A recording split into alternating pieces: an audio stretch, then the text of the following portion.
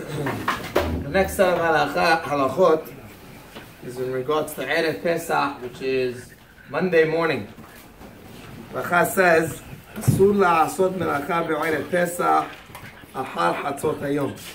One is forbidden to do work on ereb pesach Monday, starting from chatzot, which is around 12:30, 1 o'clock. One should already cease any kind of work. There are two reasons why we don't do work. One, a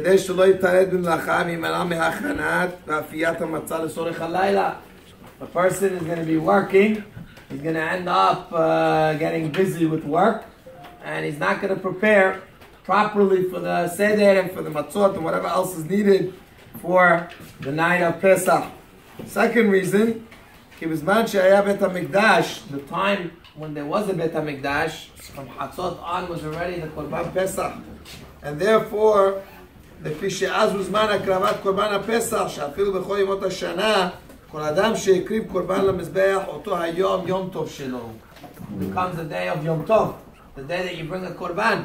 So therefore, since everybody had to bring a korban on ereb Pesach, so therefore starting from Chatzot on, which is the time that we bring the Korban Pesach, a person is forbidden to do work.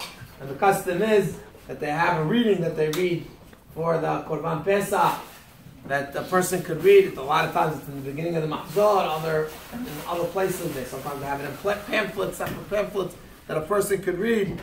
And instead of bringing the Korban, we read the Korban, we read about the Korban Pesach at this time. So therefore, one should plan properly for Monday afternoon that he should be off, that he shouldn't have to go to work. And again, if one has no choice, maybe a person has no choice, he has no choice, but of course, it's always preferable that a person should put it into the system, that that's the time that he should have off, and it should be vacation time in order that he should prepare for the seder and for whatever else is needed for the night.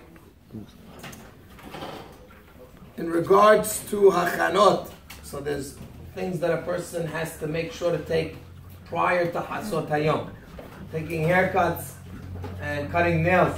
One should try to make sure that that is done on ereb Pesach prior to Chatzot. Also again, one should not leave it for after, rather a person should do it earlier in the day. Or like some Hachamim tell us, that if you try to put it for the ereb Pesach, there's so many things to do, person won't be able, so therefore what the right thing to do is to do it earlier, a few days before. Person could do it ereb Shabbat, or could do it on Sunday, and don't wait till the last minute, in order that a person shouldn't have to do it after Chatzot. One last thing is in regards to the Bi'ur Hametz. Bi'ur Hametz should be done, again as we said, also prior to Chatzot. It's done between the 4th and the 5th hour, between 10 and 11:20 is the end. That's the time that we do the Bi'ur Hametz. A person could do it any time, even before. If a person has to go to work, he could do it early in the morning. But once he does the Bi'ur, he could do the Bitul. As long as he doesn't have plans to eat anymore, he has no problem. So a person should plan that also into his day to make sure that he has time for the Bi'ur Hametz. Now, if one can do it, he could appoint a Shliach to do the Bi'ur. And as we said, however, the Bitul, he should say himself, wherever he may be, even if he's at work, he's not at home. It doesn't have to be where you are at home to be able to say the Bitul. Rather, just make sure you have the words, whether it's in the Haggadah or if you have just a printout. So you say the Bitul wherever you are after the Bi'ur is done.